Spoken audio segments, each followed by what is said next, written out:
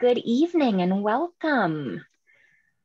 Folks are slowly being admitted to the webinar by Zoom, and we will get started in just a few minutes.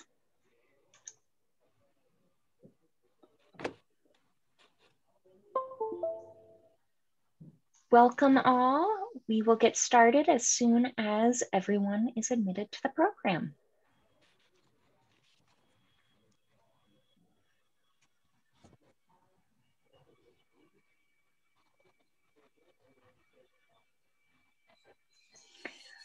All right, it is now my pleasure to ask Kate Markert, Hillwood's Executive Director, to come on screen and tell us about tonight's program.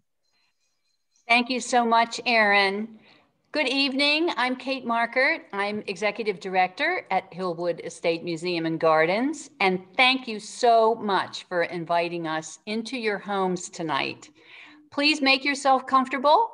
You know your cameras and microphones are not active, but we do want to hear from you. So please say hello in the chat. This week, Hillwood reopened with exclusive access for our members. If you're not yet a member of Hillwood, we do invite you to join and take advantage of this member-only time. Then on Tuesday, March 2nd, we invite the broader community to return. Of course, masks are required at all times, and we require advanced reservations with time to entry to ensure a safe capacity. Next Thursday, February 25th, will be the final lecture in our Great Homes and Gardens series. Brent Leggs will share some Black heritage sites with us and reinforce the notion that preserving historic places empowers Black communities and shapes our collective history.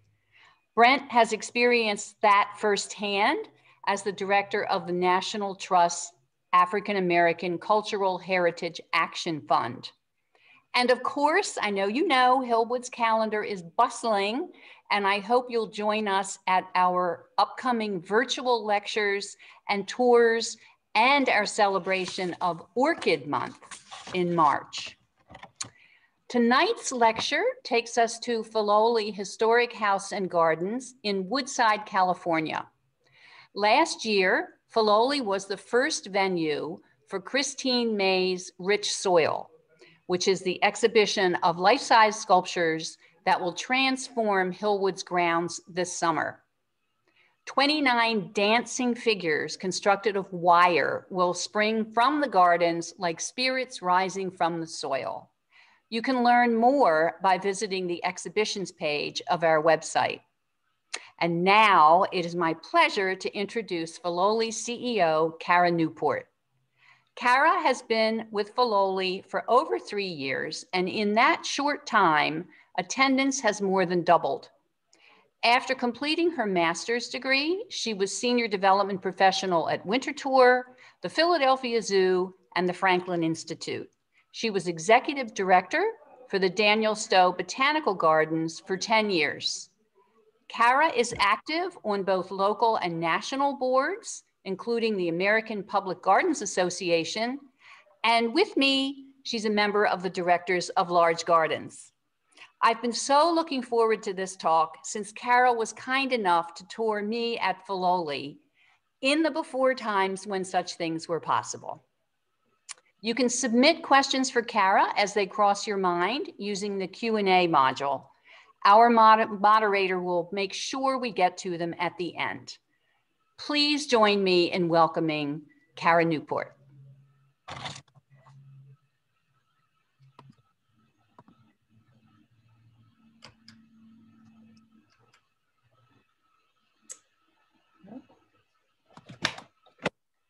Sorry, I'm having a little technical difficulty here. I can't get the, there we go. All right, so I'm so happy to be here. Thank you, Kate, for the kind introduction.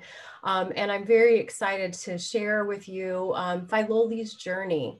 The history of Filoli is located in Woodside, California, which is just south of San Francisco. And this area, of course, originally was an indigenous people's land, and our tribe, the Ohlone, occupied this region. We were home to more than 50 distinct groups. They were migratory groups with multiple languages, and still today we have Ohlone representation in our area. Of course, the arrival of the Mexican and Spanish changed that. In 1700s, the Spanish explorers arrived. By 1850, the Spanish had occupied and implemented the mission system. So if you've been to California, you've seen the California missions. But unfortunately, that had a grave impact on indigenous peoples. And then ultimately, the land was parceled out to Mexican rancheros and used as farmland for decades. Officially mapped in 1856, Filoli, the land of Filoli, is still in its preserved state today. So, so we do have some of that heritage we still have. The gold rush, of course, transformed San Francisco from a small, sleepy, out there frontier place, but to a booming seaport with 36,000 people in the 1850s. So our story of the modern Filoli begins there with William Bourne's father coming to California in the 1850s and being an investor in shipping, agriculture, and of course, mining. So the origins of the family's resources were in gold. But his father unfortunately passed away when William was only 22, and he began managing the Empire Gold Mine in Grass Valley in the 1876. He really saved the family wealth. So not just an inheritor of wealth, he really, at the young age of 22, had to find new techniques. The mines were already waning at that point, and he really revolutionized the industry. A decade later, he married Agnes Moody and went on to have a lot of investments in the area. And it wasn't just gold. He branched out into wine. He held one of the first wine collectives and really represented the wine growers in Napa Valley. And then also water and utilities, probably what he's best known for. Here's a picture of the Spring Valley Water Company reservoir, which he purchased and was involved in the water and electricity development, which is now the Public Utilities Corporation that we know today. And after the 1906 earthquake, they really wanted to develop a country estate to get away from that dangerous city. They had a house in the city, they had one in Napa Valley, they had one in Grass Valley near the mine, but they wanted their traditional country estate. And so building it on this lush reservoir seemed to make sense. And this was later in their life. So this was the idea to grow old at this beautiful country estate. It was really their retirement vision. And that's where when the name Filoli came from. It came from Mr. Bourne's credo, fight for a just cause, love your fellow man, live a good life. So a lot of people think that Filoli was maybe an indigenous name or an Italian name, but it was a made up word by Mr. Bourne based on his credo. And in fact, it's something he kept a little quiet and kept people guessing in the early years. Filoli is surrounded by more than 23,000 acres of protected watershed, and that's still today protected watershed. So that's really important. And we own 650 acres in total in that.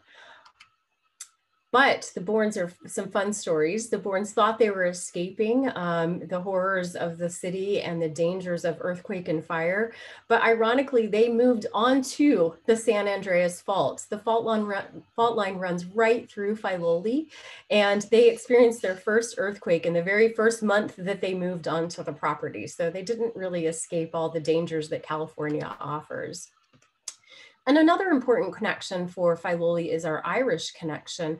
Filoli is located near the Santa Cruz Mountains, and that reminded the Bournes of the home that they had purchased in 1910 Muckross. This is Muckross pictured here, and it was a surprise wedding gift for their daughter and new son-in-law.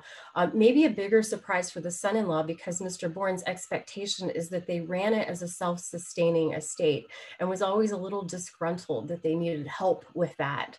But they loved Muckross, they loved Ireland, they visited frequently, and there's a lot of similarities in the construction of Filoli based on some of the ideals that they had established because of their love of Muckross. So some of the view sheds are similar. Muckross overlooks a water and a mountains. There's a sunken garden at Muckross, there's a sunken garden at Filoli. So it was really inspirational to them. Since they were older, the house was really used for entertaining. So that was their purpose in building this final home, to invite people to their lush country estate. In 1933, they held one of their last grand parties. They were aging at this point and not in the best of health. So this was actually hosted by William's sister Ida, but it's called the Drunks Dinner. And I love the phrase "repeal but no reform," and the dinner was a lot of fun. They had 20 guests come. We have some wonderful pictures of this time, and the goal was to drink the cellar dry of all the contraband wine that they had been storing in the cellar. They had an elaborately decorated table, some really great art for each of the guests that came, and you can see at the bottom of this invitation that Mr. and Mrs. Bourne being sober, will not be in attendance. So they actually didn't even attend this party. They were not in great health, so they stayed quiet in their rooms and just listened to the evening. I also want to point out that this was designed by Bella Warren, this invitation, and Bella will come up later in my presentation as an influential character. Of course, you can't run a country estate without staff. At any given point, there were 30 to 40 staff members that cared for the house and garden and estate. They lived in the staff wing of the house or in other dormitories on the property, or they lived in neighboring towns. So not all of them lived on the estate, but the estate was intended to be an active working production estate. And still today we have production. And ironically, we don't have very many more staff than that. We have about 50 staff right now. So it's what it takes to run a country estate today. The next generation, the Bournes both passed away in 1936, and in 1937, the Roth family purchased the estate. Here we have the Roth family pictured in their favorite place on a ship. William Roth married Lurleen Matson Roth. And Lurleen Matson Roth was a descendant of Captain Matson, who was the founder of Matson Shipping Company, actually Matson Navigation Company that turned Matson Shipping Company. And one of Bill Roth's claims to fame is that he created the Grand Hawaiian Line and made the connection between Hawaii and San Francisco that still exists today. Bill Roth was from Hawaii originally, and so this connection made a lot of sense to him, and built both the luxury line and a hotel chain in Hawaii. The Roths also used the house for entertaining. They had a farm just down the road in Woodside, but they wanted a house that that Bill Roth could really showcase what he brought to the region, and to have debut balls. They had twin daughters, and they needed a place to have their debut balls. So they bought this house right before that time. And then they continued that tradition with their granddaughters. They hired legendary designer Tony Duquette for many of these parties. If you don't know Tony Duquette, check him out online. There's a great book that just came out with his fantastical event decor. And his motto really was more is more. They were over the top events. By some measures, the last party at Filoli was estimated at about $350,000 to $400,000, which would be about $2 million in today's dollars. So big over the top events. But one of the hallmarks was that Lurleen's love of gardens was ever present, with flowers for the parties that were grown on the estate or shipped from their beloved Hawaii. Around this time, so Lurleen was really involved in garden clubs in the area, and then also an organization called the Saratoga Horticultural Foundation. Saratoga Horticultural Foundation was not a flower society, but actually a foundation that was doing plant research and doing new introductions. And so she was beyond just your flower arranger. She was really supportive of plant causes and involved with nurserymen and nursery owners, and then later May Arbogast, who May was a professor of landscape architecture at UC Berkeley, and ultimately owned her own design business and designed many of the Bay Area gardens. She was on the Filoli Center founding committee and the Saratoga Horticultural Foundation board. And so many people credit May for persuading Lurleen Roth to donate Filoli to the National Trust for Historic Preservation, imagining it as the Wisley of the West, which I love, and I think we might accomplish that. But another little side note, you can see my article down there at the bottom. There were lots of ideas about what should happen to Filoli. One was a golf course, and maybe fortunately the Planning Commission didn't really love that idea. So that's not an idea that went forward. And I think we can all thank May for her vision and influence over Mrs. Roth.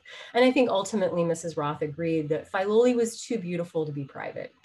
And so she did give the site to the National Trust for Historic Preservation. I understand you'll be hearing more from them in your next lecture, so that's great. The Historic Preservation is a private nonprofit. It does receive some government funding, but mostly it's a 501c3 working to save America's historic places. And so they own our property, but Filoli Center, the nonprofit, leases it and operates it today. So let me tell you a little bit more about the house and garden. The house is 54,000 square feet, 56 rooms, 17 fireplaces, 15 bathrooms, 14 staff bedrooms, and 10 main bedrooms. We have about 22,000 square feet open to the public right now. The second floor and the staff offices are not open, or the staff wings, which are now the staff offices, are not open to the public right now, but that's something that we aspire to do. The house is a Georgian revival style architecture designed by Willis Polk. The house was constructed between 1915 and 1917 at a cost of $425,000, which is a little over $8 million in today's dollars. But that doesn't include the garden or any of the ancillary buildings that were constructed at a later time. The house was really built for entertaining. And so as you heard, both families used it for entertaining, and entertaining on a big scale. This is our ballroom, which is pretty fantastic. And it was used for hosting debutante balls, as you see here, elegant dinner parties in the dining room, and a grand reception room where people are greeted as they arrive. But also it was a family home. Both families lived here. So Filoli had more intimate spaces. This is it was Mr. Bourne's personal study, but it was used by the Roths as a family room, a cozy alternative to the bigger rooms in the house. And it's still a pretty cozy room today.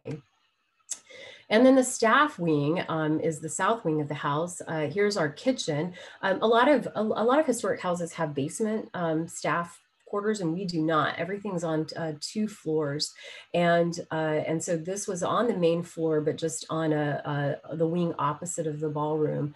Up to 9 meals a day were prepared up until the late 60s. So it's very interesting that Mrs. Roth lived this very traditional lifestyle until 1968 when she moved. But there were mechanisms to keep the house cool. As you can see, our large dome ceilings here, and a big butler's pantry that had a walk-in safe. And then the electric call board is still in the house. And it's one of my favorites because you can see that this house was used as a traditional home until very late. And also I think it's pretty unusual that our house only had 2 owners before becoming open to the public. It's actually been open to the public longer than it was owned by either family. So the house was empty when it was given to the National Trust. Everything was sold at auction. So we've had to go through a recollection phase, and I'll be talking a little bit more about that at the end.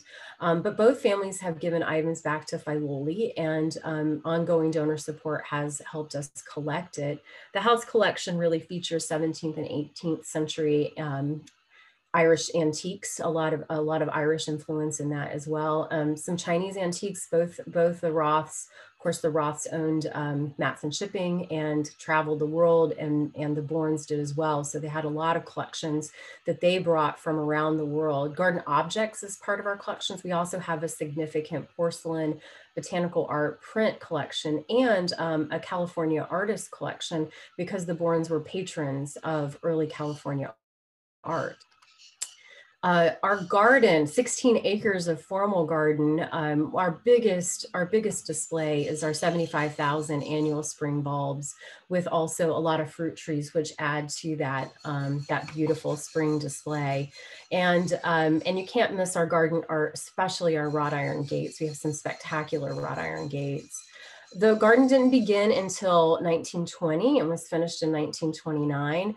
It's a formal English Renaissance style. It was designed by Bruce Porter, who was actually an artist most known for as a stained glass artist, and assistance from Isabella or Bella Warren. And Bella Warren was really an emerging plants woman, and it's really wonderful that she had influence. And her influence started with the Bournes and continued into the Roth era. And there's a lot of examples of that where there's a lot of continuity between the two families.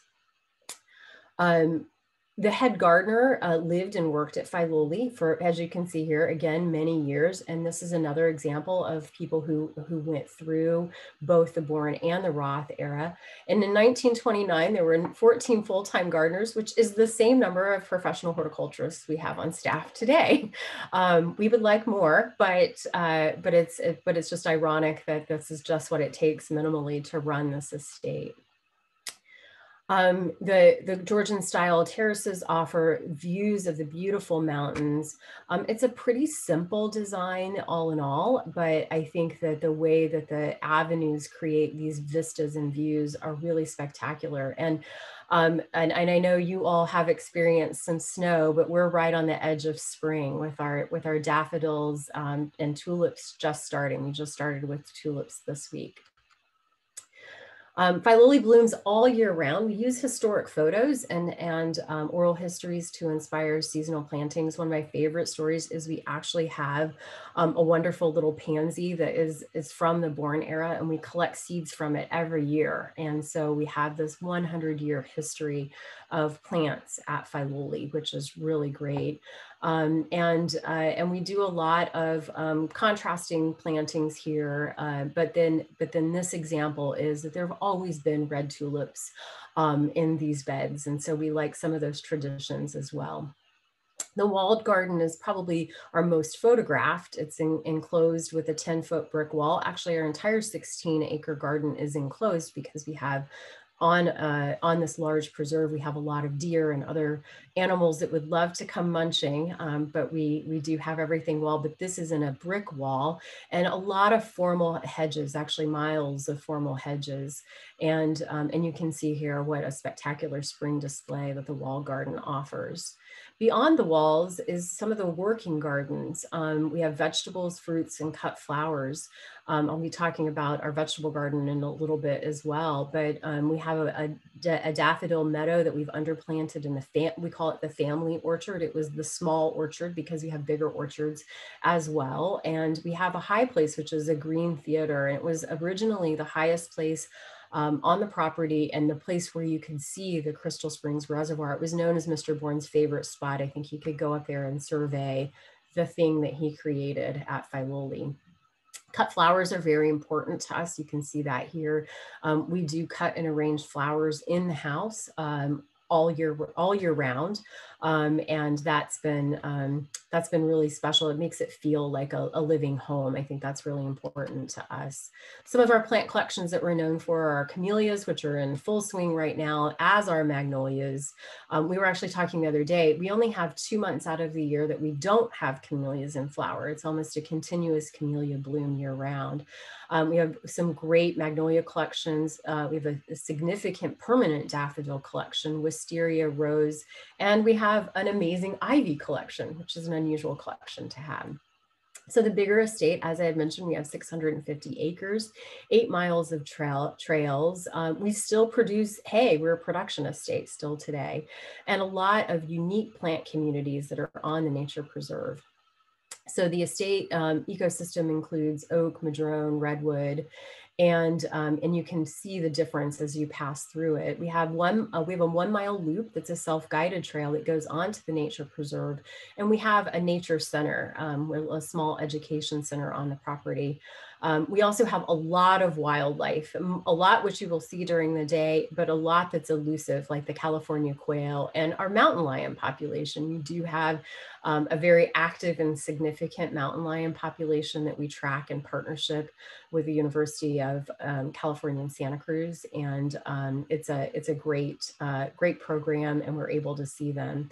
And we have natural water on the property, which is a big deal. Mr. Bourne knew what he was doing when he decided to land on this property, because water and California story are so integrally linked and becoming part of our future conversation as we talk about climate change and other important changes.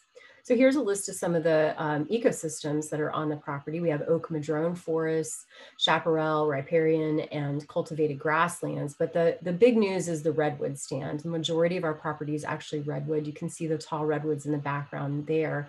And these mountains would have been covered in redwood, but they were timbered after the San Francisco earthquake and used to rebuild San Francisco. And so they're making a comeback, which is really exciting to see. So that's our past, but where are we going? What is our future? And how are we creating this as a cultural center? This has been the question that we have been working on for the past few years. And really for our board and what we've been talking about wanting to do, we started in 2018 with a conversation around our strategic plan about how we can create a different future path for Filoli. We had our mission and vision here was evolved from a traditional mission of preservation to a future focused mission of connecting our past with a future through beauty, nature, and shared stories. And I'm going to be telling you a little bit more about some of those stories we're sharing. We've identified cross-cutting principles. Diversity and inclusivity was really a top priority for us in 2018 and even more so today. Sustainability, of course, is very important, especially in California when we have really restricted resources like water, and also really high risk zones like fire. The recent fires in California, one of them started a half mile from Filoli. So in a different wind situation, we could have been in a very bad position. And then organizational excellence, just making sure that we're benchmarking nationally and talking to our peers, like, as Kate mentioned, the Directors of Large Garden Group is a really important part of how we assess our progress. We look at our goals of our strategic plan. We have 5 goals, and we look at them kind of as a concentric circle, with people and culture being in the middle. We needed to build our fundraising and financial strength so that we could invest in infrastructure and increase our visibility and branding and engagement education. How big are we? We're a $6.5 to $8.5 million operation. I put that in. I know it's a big range, but it was pre-pandemic and post-pandemic. Things shifted, but our revenue stayed relatively the same in its source, with the exception of being rentals. Our rental revenue really went offline, but we still saw admission as our primary source of revenue. And we have a very small endowment. It represents less than 10% of our operating budget. Our attendance has been growing over the years. It peaked at 232,000. Of course, we lost all of spring last year during COVID. So we had 232,000 down to 192, but we have about 62,000 people who come in the spring. So that's a big loss for us. And we hope that we're able to gain it back. Filoli was able to open just after Mother's Day this year, and we've remained open for that whole time. The house has been closed, but the garden has been open. Sorry about that. So who comes to Filoli?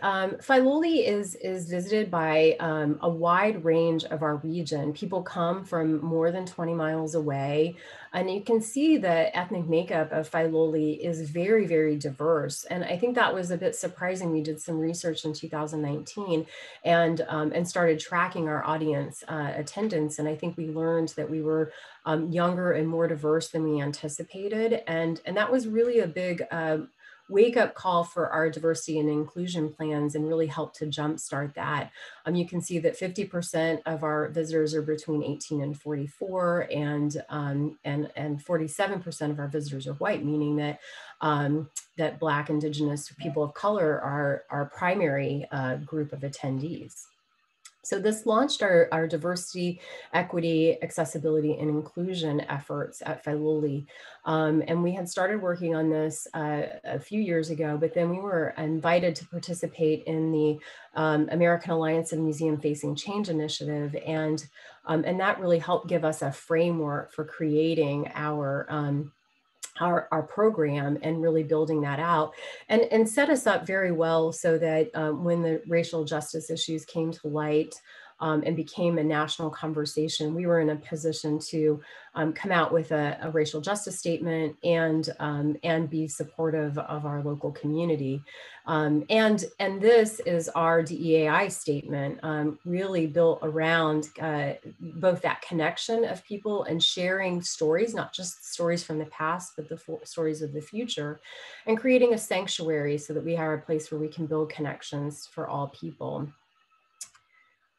This has led us to a new way of interpreting. So we're looking at integrated interpretation and a little bit complicated diagram here, but you can see that we call it inverting the pyramid. So we had an upside down view of the way that we told stories. We told a very broad Roth story. And then the story narrowed as we went back into history, and a very specific story about the Native peoples. And we want to flip that around. We want to tell a broad story about history. We want to include the Mexican and Spanish settlers in the story. We want to talk about California history. And the reason we want to talk about these things is that we want to make this connection, this connection that goes not just through the past, but into the future. And I think that there's some great themes that we have: water being a big example, agriculture, geology, biodiversity, plants, and the way people use plants, plant use, and ethnobotany. So we're doing that. We're also using contextual interpretation, and I'll tell you a little bit more about how we're doing that. So visitor engagement, of course, you can see it changed this year. We're engaging visitors a bit differently than we have in the past. We build our visitor engagement around our seasons. We celebrate 5 seasons: winter, spring, summer, fall, and holidays. Winter is different on the West Coast, and especially the Bay Area. It's our green season. So we're most green in the winter. It's when our grass is green. It's when you have this beautiful lichen that is green.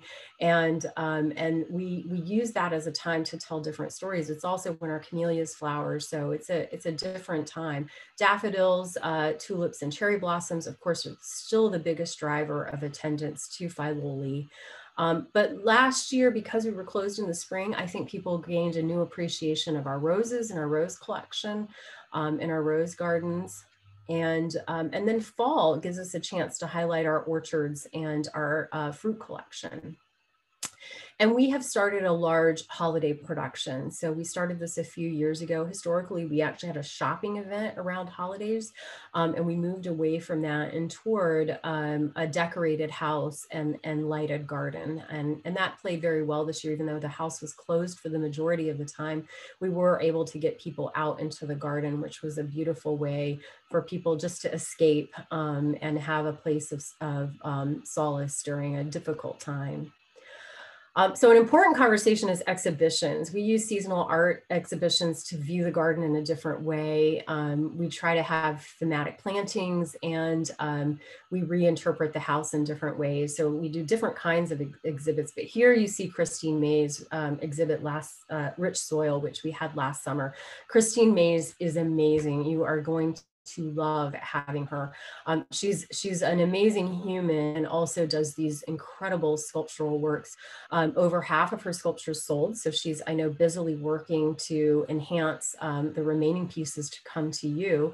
And what we learned about Christine was that, you know, she's not just a wonderful artist; she's a beautiful writer and speaker, and shares deeply. And I think that you will just be so inspired by her work and the way that it plays in your beautiful garden as well. And we are just absolutely thrilled that she was able to work with you next year. And I think Kate and I were talking about maybe some future opportunities around that, since we represent an East and West Coast version of each other.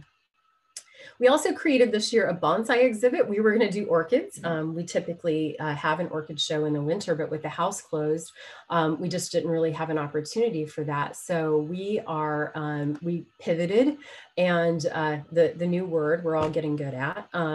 And we featured a selection of our bonsai collection. We have over 100 bonsai that are often just used as props, I guess, for lack of a better word.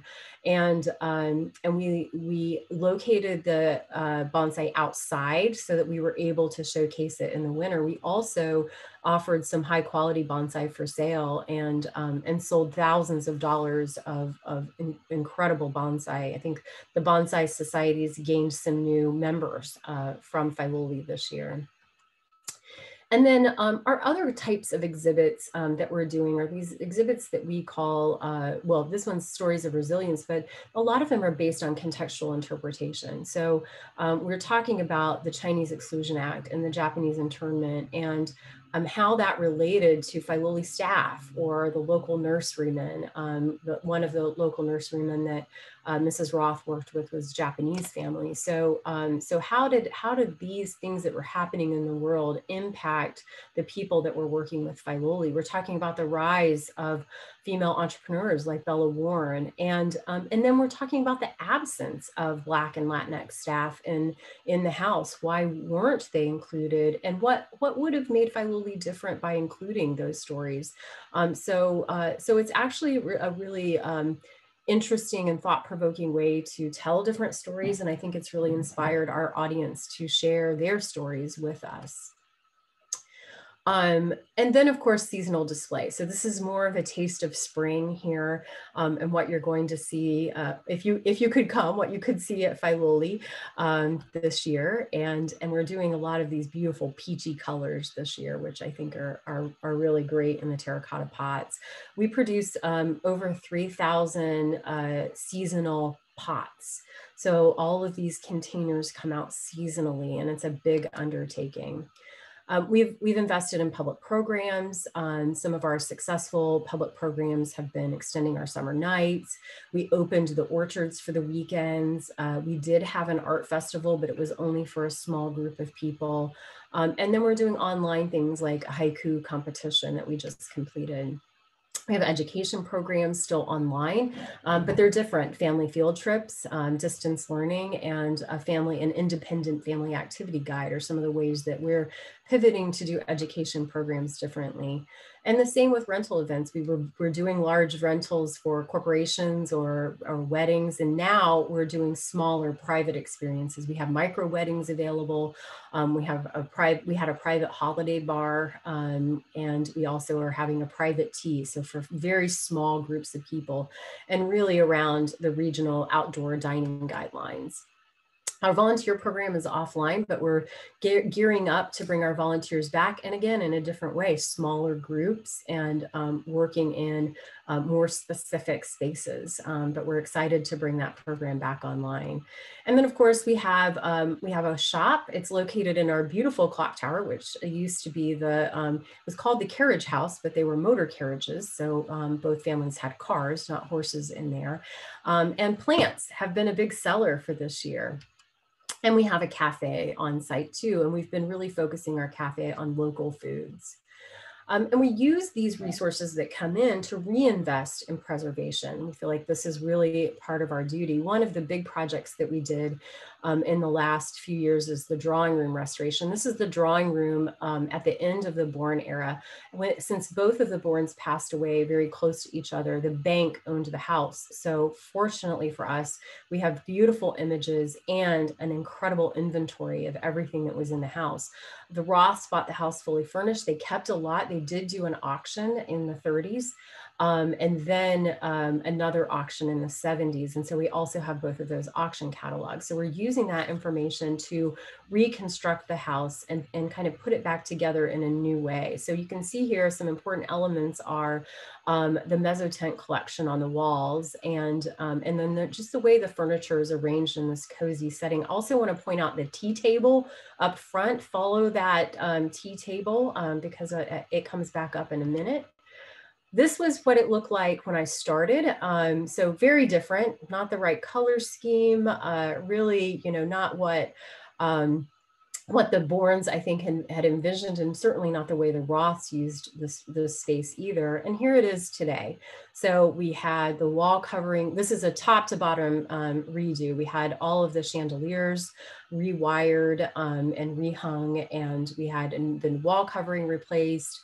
We had, in donors, this was 100% donor funded. A donor donated back all the mezzotints. Actually, he went out and found them using the catalog that we had from the original list, and found mezzotints and had them matted and framed in Italy so that we could bring back that collection. And you see the tea table has returned. So this is an example of things returning to us. Our next big project is reimagining the vegetable garden. So the vegetable garden has never been open to the public. So that's our project that we're undertaking this year.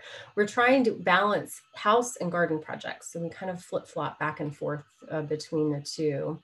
And we're still a collecting museum. So, we really try to curate our collections. We have 3. We have museum objects, library, and plant collections.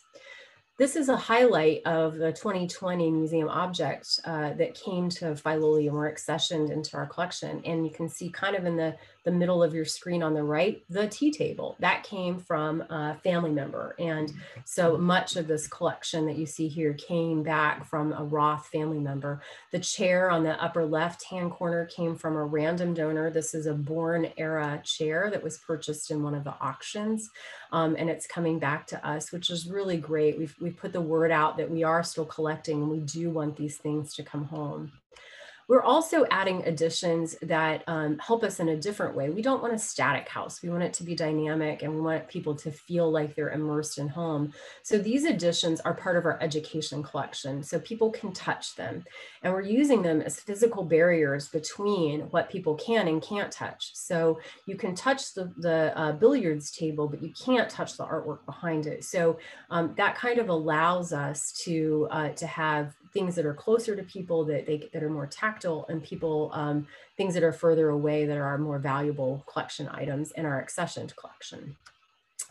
So if you've made it this far, you might be thinking, gosh, I feel like I've seen this place before. And maybe you have, because we've had a lot of films at Filoli over the years. Heaven Kuwait's one of the most popular one in 1978. The Joy Luck Club, The Game is one of my favorites. You see the house graffitied all over the place, which is really crazy to see.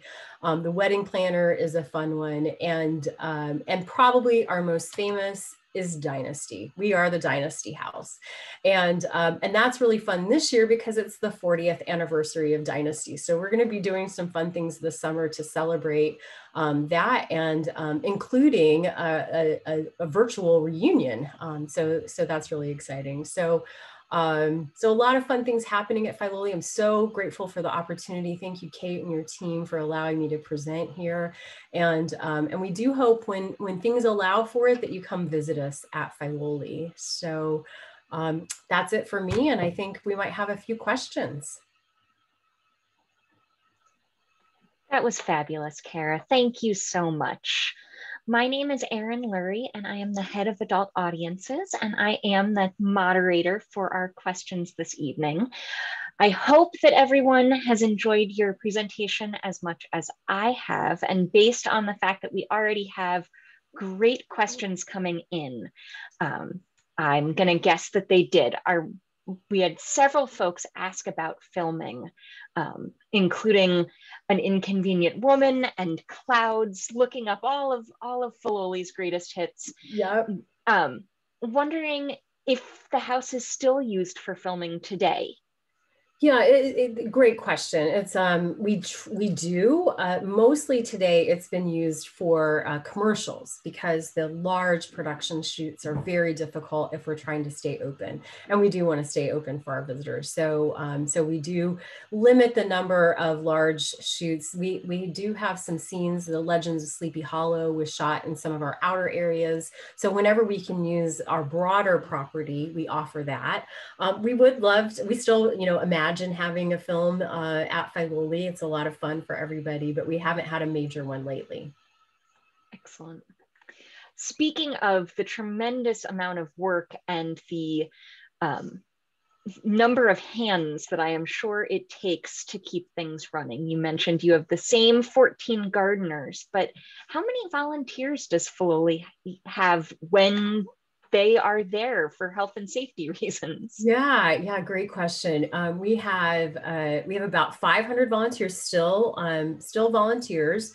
We are providing some programming for our volunteers virtually so that they keep up to speed on what's happening, and we hope to bring them back. I think that we're going to refocus the return of our volunteers on horticulture and collections, our two most precious things.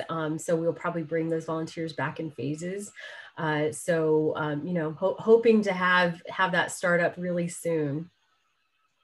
Excellent. One of our visitors asked if you could talk a little bit more about the connection to Ireland that prompted the Bournes to buy the house in Muckross. Yes. So Muckross was a hunting lodge, and William Bourne had gone to Muckross hunting. And Muckross is famous because it was visited by Queen Victoria, and actually that bankrupted the estate at that time. So that's pretty typical, actually. And then it was sold, and then became a public, well, not a public, but a place where other people could come to hunt. So it was used as a hunting lodge for a number of years before it was purchased by William Bourne. And I think personally, I think he wanted to live there and run the estate, but recognized that wasn't possible. But he really put a lot of pressure on Maud's husband to to run the estate as like a break-even venture. And we have great letters of him like admonishing his son-in-law. I know I've agreed to send you money, but I don't know why you can't make this work. And Muckross was a tough place to live. They had electricity, but not running water. And so like a really, not a modern estate, I guess, by even those days terms. And Maud didn't really particularly like living there, their daughter. So she spent a lot of time in Paris or back here in Santa Cruz. So she was, not always there. And so it was a real rub, but I think that he's really the one that had the passion for the Muckross estate. We actually took a trip to Muckross with our donors a few years ago, and it really is amazing. In the ballroom at Filoli, we have these beautiful paintings that are on our walls, just these large scale paintings of Muckross. And Agnes Bourne had them commissioned after William Bourne had a stroke so that he could live among Muckross, since he wouldn't be able to go back there again. So we have this wonderful treasure of Muckross. And actually, if you go to Muckross, you'll hear a lot about Filoli too. There's this wonderful back and forth connection between the two estates. And today, Muckross is the largest piece of property in the state of Ireland. It's 3,000 acres, and so it's owned by the state of Ireland. And the house is open for tours, and it also has some great working components. They still weave, they do bookbinding, ceramics, and they have a little farm. So it's a great place to visit too once we can go back to that. That's fabulous. Jeannie asked whether you do any culture for grapevines for wine or any other ongoing agriculture besides the haying. Yeah, so great. I'd love to talk about production. It's one of my favorite things to talk about.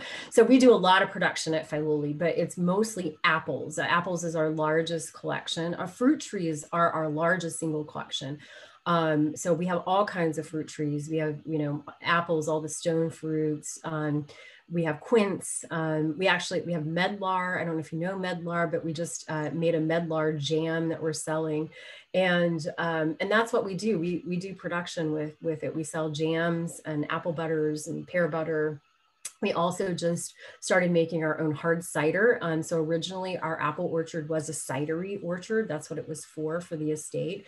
And so we're doing that again and making our own hard cider for sale and for our own consumption. And it's really been great to have. We do have grapes, but they're table grapes or they're juice grapes. They're not wine grapes, but the Bourne family owned a winery and up in the Napa Valley, and they the family, the descendants still own it today. So Chase Vineyards is the original Bourne vineyard, and it's the original vines. They're old vine Zens, so it's the exact vines, which is amazing, and still in production. So we do partnerships with them as well, and sometimes have their wine on the estate for sale, or we do trips up there.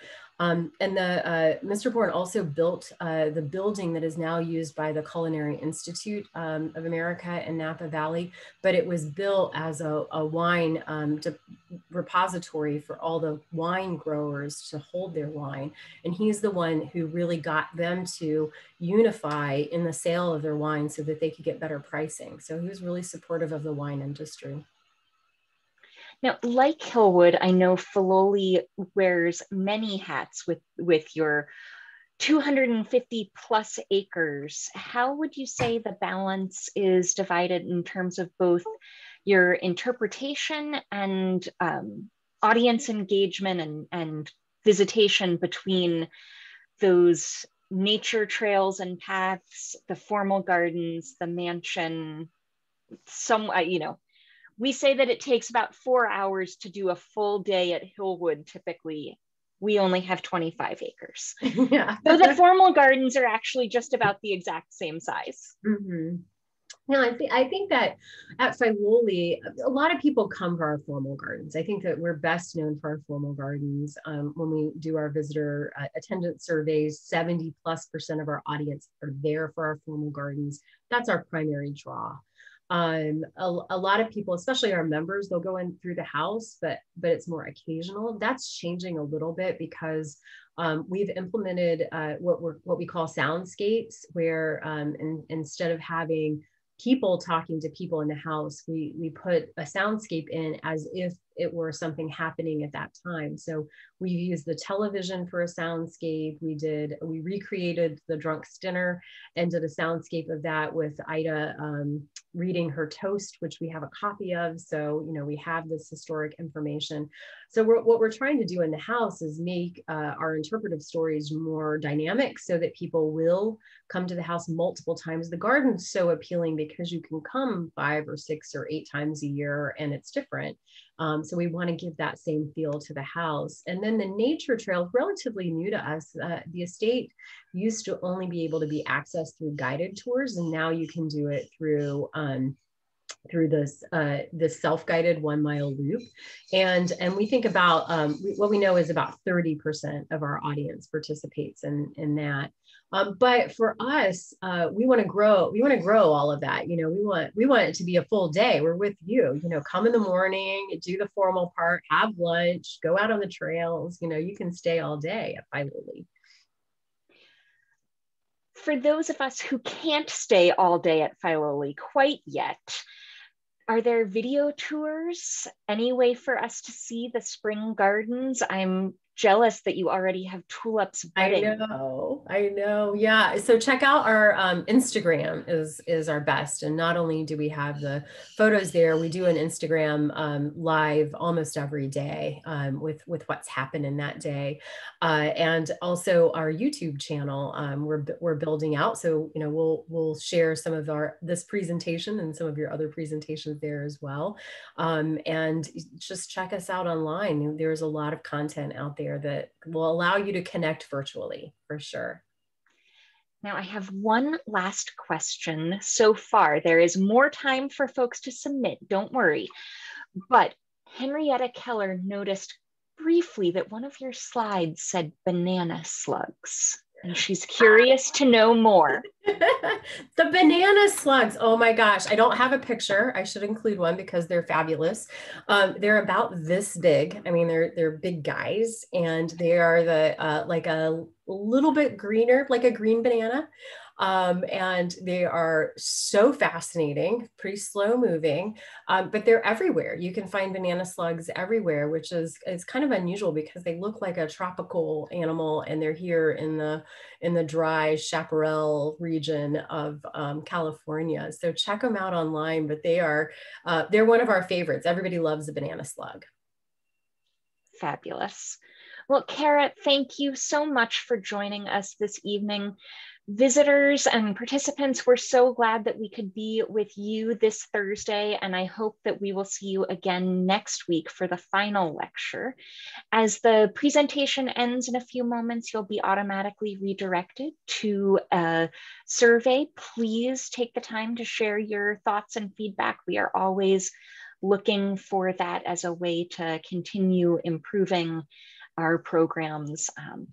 And I'll let Susan Trocolo, I'm sorry, I'm sure I did not pronounce that correctly, but I will go out with Susan's words. Thank you so much. This was wonderful, and we do hope that we'll see you again soon. Bye-bye. Please come visit. Thank you.